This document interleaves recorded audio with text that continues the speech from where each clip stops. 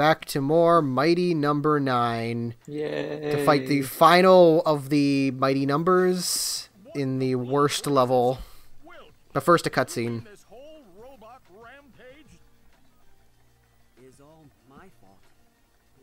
Love this guy's box fort.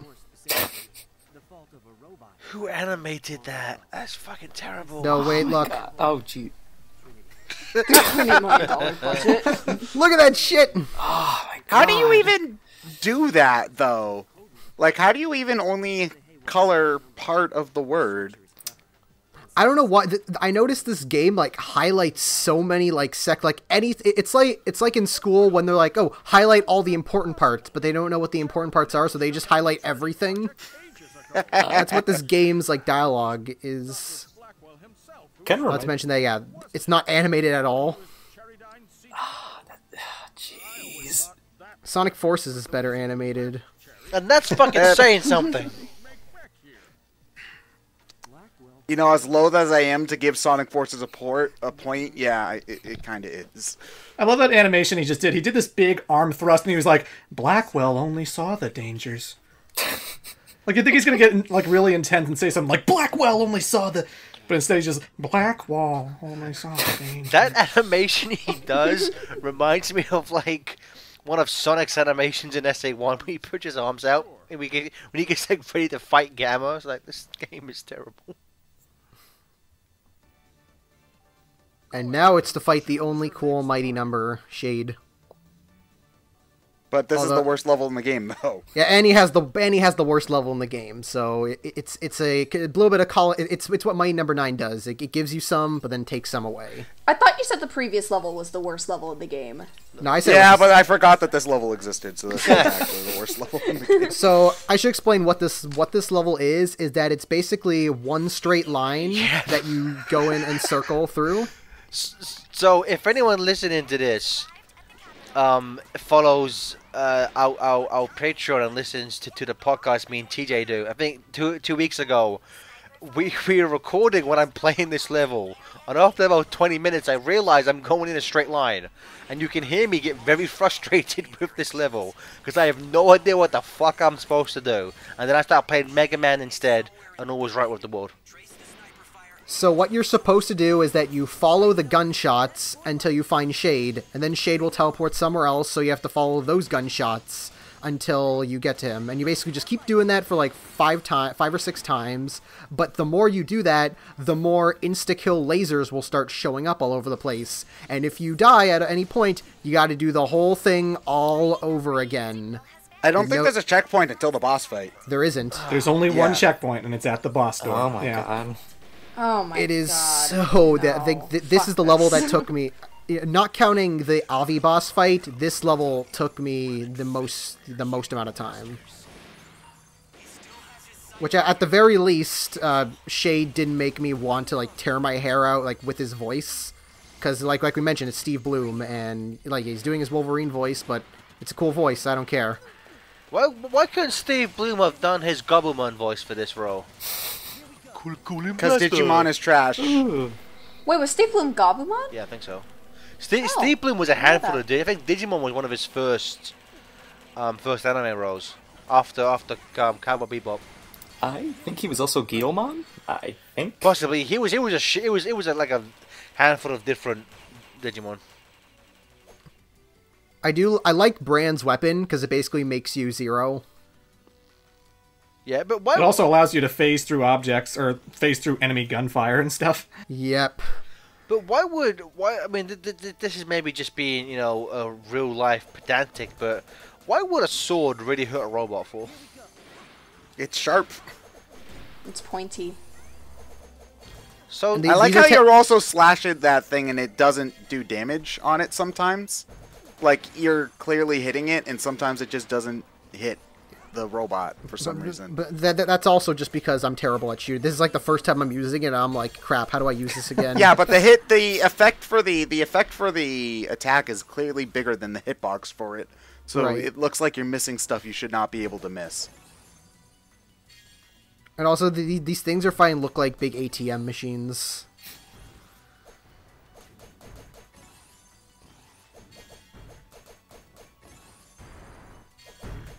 And right after this part is when we end up back at the beginning.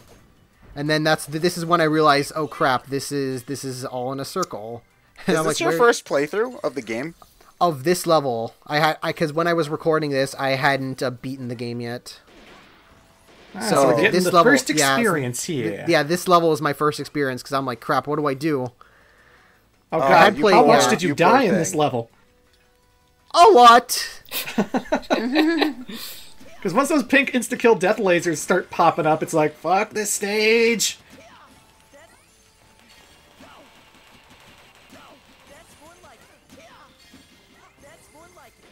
That's more like it. I will be perfectly honest with you. I have nothing to say anymore.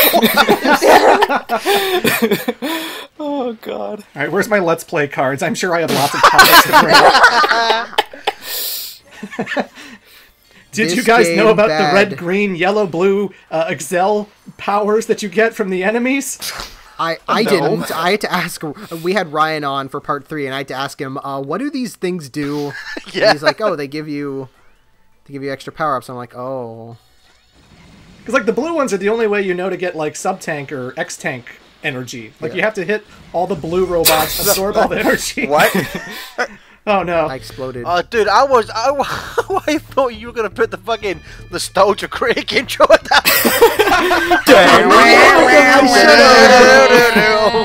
I hate that theme song so much. He's nostalgia critic is the true villain of this game. It's Can't supposed to be a believe I comedy mean, show. well- Why is the theme song so serious? Why is it so like? Not to keep shitting on that thing, but like, that intro is one of the worst things ever made by anyone. God. It's so fucking ugly. And they keep changing it every year. Like they it keep the keeps song, getting but worse. they change the intro every year. It gets worse. It's so fucking bad. It's so fucking Because he's not good at Photoshop. He doesn't the know how to do Oh, dude, Photoshop. you know for a fact he did not edit that. He can't even fucking. Oh, he no. can't even fucking use a Skype recorder, let alone edit that thing together. Like, whoever edited that. The beginning of that song always sounds like an edgy circle of life to me. No, 'cause I have Circle of life. I have seen in YouTube memes. I've seen that intro so many times that I always just look at the way he kind of like spins the gun around, and it looks like you can tell he has no idea how to hold a real gun. Like he has no idea what the fuck he's doing with this little cheap little plastic toy gun. It's like a little boy playing dress up. It's adorable. Yeah, he doesn't. He loves guns, but he doesn't actually know how to use them safely or responsibly, just like any real American. Nostalgia critic, the true embodiment of the NRA. Why Mystic Mansion? Because this is a mansion, and it's very mystic. This isn't Gareth? a mansion; it's a freaking government building. This is the Capitol building. Oh yeah, it's true. I mean, this level is far too long and tedious, like Mystic Mansion, so I suppose it fits in that way. Exactly. Also, I love that song. I just wanted an excuse to play it. Fair enough. Right on. Okay. Yeah, this is the part where I start dying a lot. Because these stupid pink lasers. So are those Don't run away from shade. are those pink lasers instant kill? Yes. Okay, gotcha. Wow. Yeah, if you don't damage Shade quick enough, he gets away, and then you have to chase him again. And again, you don't go to the boss room until you've dealt out enough damage to him. It's not just like catching up to him. You have to hurt him a bit, then you can go to the boss room. Oh my. Wow. Yeah, like I That's died, tedious. so now I gotta do all that again. Died as he lived. Living dead. Because I thought that was an ATM machine, so I was like, oh, he got killed by money. Of course he did. Just like consumerism. Inafune's career. Heyo. I'm sure that 3DS version is coming.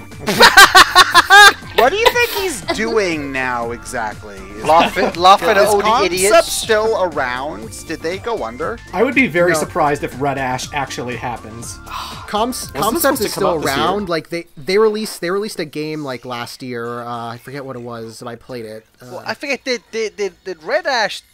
Did that Kickstarter go through? Because if so, he kind of has to make that game. That's fair. Kind of. So A company No, it ended didn't. up funding it the anyway. Kickstarter for the yeah, there were two OVA or Kickstarters. something. One for art anime thingy that passed. There was another one for the game itself, which did not, but they got picked up by some shady Chinese company or whatever. Yeah, it was some Chinese Yeah. company called Fuse. But that was like in 2015, so who knows? And we haven't Oh heard my a peep god, it from was Red that Ash long since. ago? Yeah, it was in 2015. Oh, yeah. Oh my god. Stefan, Jesus. Stefan, if you die again and just do fast forward over a Sonic song, I'm leaving. Yeah, I will. I will actually. Okay, guys, I'll see everyone at part 6. See you later. Oh. Can't believe Gareth's Good. fucking dead. Oh, and this isn't a Sonic song, so... Edit, motherfucker! We don't need to see this shit! Yes, you do, because this level is that bad! Oh my! Did you learn nothing from Secret Rings? Jesus Christ! Oh my god! Oh my god. y'all are too much. I'm glad I got to this Why did I point. join this commentary? Because you said yes! It's like This I is the said in authentic Mighty Number 9 experience. Like I said in every part, I'm smart because I'm a Mega Man fan and have not played Mighty Number 9, and y'all wasted your time with this. Well, the why actual did- okay, well then let me ask, why didn't you give money back when we thought that Mighty Number 9 was going to be a good game? Then. what? Because there was a time when everybody, like, I know that it's fun to crap on Mighty Number 9 now. And, of course, because we laugh at it. But there was a time when everybody thought this was going to be good. So why didn't you give your money back when everybody thought this was going to be a good game? Because I was 17 when the Kickstarter happened and did not have a credit card. Okay, that's fair. You were 17. My mommy and daddy don't let me spend money on things. As they should have stuck on. You know what? His parents were trying to save him. I'm the one who gave him this game. His parents are right not to let Stefan talk to people online because they send him shit like this in the mail. but then I make them watch it, so it's okay. You make your parents watch the OPs? No, I make you watch it. Oh god. I was gonna say. Shit. I thought Gareth, you said your Stefan's parents. dad. Fuck. Okay, that's good. That's good. I was gonna say I thought your Oh, parents this is were from a watching. good I'm like, dude, don't expose I mean, them to this. they did watch some of it on their own account, and I'm like, please don't do that. So Stefan, serious. So this part is 20 minutes. Serious question: how much of it is just us watching this sped up footage with a song over it? Let me see. I think it's about 3 or 4 Oh months. my god. The game broke. It needs an internet connection? I guess. What? I don't know what that was. The game broke. Okay. Sure. Also, I just decided to keep this song because it felt like a Persona ending. How dare you compare Mighty Number 9 to Persona? How could you, Stefan? I try. Yeah, I Mighty needed Number to 9 make has it, far better Persona waifus than doesn't Persona. deserve this. I needed to make it enjoyable somehow. You Yeah, know you what? could've made You know what made it enjoyable? Not fucking including it. This level would have been about a third as long if you didn't include your death. Well, you know what? Then it wouldn't have been the true, authentic experience. Stefan, I the next time you record a game, I am forbidding you from doing this in the next LP you record.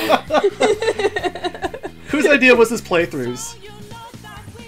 Mine. Originally, I was going to record it, but after playing the game for now, I was like, fuck this, Stefan, you record it. 'Cause I fucking played it. Okay, Well, no- then it's kind of your fault, then, isn't it? well, Everything on this good channel news- is my fault in some shape or form. well, good point. good news. No more speed ups. You're happy. Oh, good. Good. But the good thing is that this level is so annoying. But the boss fight is probably the easiest in the whole game.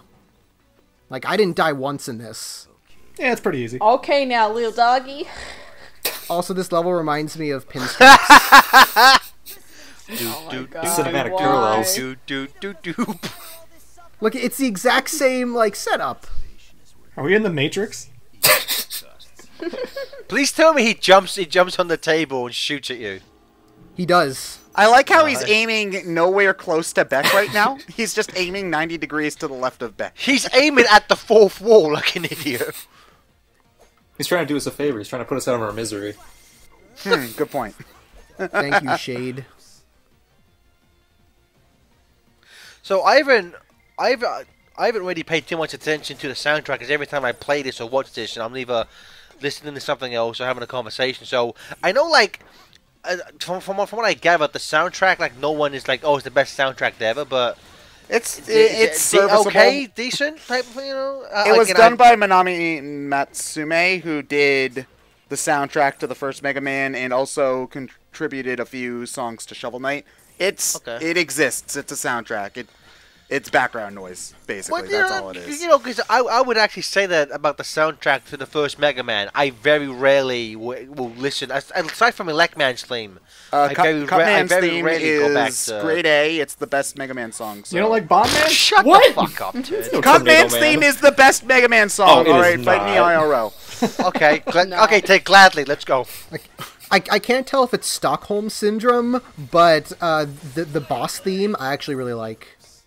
The boss theme is like one of the only themes themes I remember. Like, it's funny, you can say it's adequate, Ted, that like it's passable. I wish I could remember the soundtrack. I've played through this game a dozen times because I'm a masochist. And I can't remember a single track. Like, I couldn't tell you what CounterShade's theme sounds like, and we just went through it. Yeah, but I've heard... Here's the thing, like, that's why it's... But when I say it's like... I said it was background noise. I didn't say it was good or even passable. I said it was... It doesn't make my ears bleed. Like, it's not unpleasant to listen to. It's just... It's a nothing. Yeah. Is, I guess, the thing. Yeah, I mean, Ted, Clement, I think the groove... I mean, I would agree, like, you don't have to remember it outside of the game for it to not be terrible. I mean, that's how I feel about the soundtrack to Rise of Lyric. Like, aside from, like, the Shadow Boss fight, I don't remember any of that music, but I seem to recall it, you know, it's serviceable while you're playing it. Mm-hmm. It's the Marvel Cinematic Universe soundtrack video. Yeah, that's a good analogy. Very good analogy. But some of those soundtracks have good music. Like a couple of them have good. Aside from Thor Ragnarok and the Avengers theme, like I'm the biggest Marvel shill probably in this group. Yes, but outside of the Avengers theme and Captain America's song First Avenger. Yeah, well, no, I'm talking Star Spangled Man with a Plan. And Thor Ragnarok's music, like, none of it's... I remember Guardians of the Galaxy 2's theme song, the one that happens at the end credits, but yeah. Right. I mean, like the Guardian and Thor, like, they have good soundtracks in terms of licensed songs, but their scores are largely forgettable. Yeah, I will say, in the movie itself, it's kind of forgettable, but listening to the soundtrack, I kind of like Homecomings. See, I didn't care for... You know, the one I do like is the first Iron Man. I actually love that score, but I don't think they've ever brought that back. Iron Man got like a Iron Man 3's credits theme is good. Yeah, that one too. Yeah. That one, the Iron Man 3's credits theme is good, but... see, the reason... I mean, that's what makes Ragnarok stand... It's like the only one where like they went for like 80 synth. I mean, like, Doctor Strange's theme is just the fucking Star Trek theme. It's like what's his name? Michael Giuliani just stole from himself and gave it like the fucking Sherlock harpsichord. That's what passed for Doctor Strange. Will take the literal note for note theme from Star Trek and give it Sherlock's harpsichord, which Doctor Strange plays, and no one will fucking tell the difference. Except everyone did because it was fucking terrible.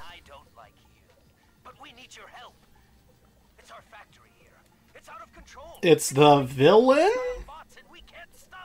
The game, yeah, the game doesn't even really have a villain. Yeah. Yeah. Somebody please cut that bit of his hair off. Yeah, what if it cuts a bit of his fucking hair off? What the? It looks like a twig. Honestly, who's its face? The not fat doctor is the closest thing to a villain this game has. Like Dr. White? Dr. White. Yeah, Dr. Wily, yeah. Dr. 8-Bit Afro. Mr. Graham is basically just Inafune. He opens up a project that he feels like will help him, but it ends up being too dangerous and starts destroying everything. Is this game an entire mess? Oh my god. I mean, basically it is. The final boss is like the living embodiment of concept. with a cross of Proto Phantom Ruby. So this is a Guess documentary. Comsup's too smart for us. It's the most amazing Wasn't biopic. it? Clement, wasn't there meant to be a like behind the scenes thing of this game? Maybe. Was that part of the Kickstarter as well? Maybe. I don't know. I wasn't There paying was that so much much attention to shit. it. There was so much shit that was meant to be in this Kickstarter. Again, like seriously, how have they not legally released the 3DS version yet? When that was one of the tier goals. You see, here's the thing: the rewards for this Kickstarter were so badly handled that there was the physical like collector's box with the manual that was supposed to come out. The manual was bigger than the box, so you couldn't even put the manual inside of the box. And Ted, didn't those both come out like 2.5 years after the game did? It only came out last year. Yeah, Like a year, like over a year. Yeah, after. basically.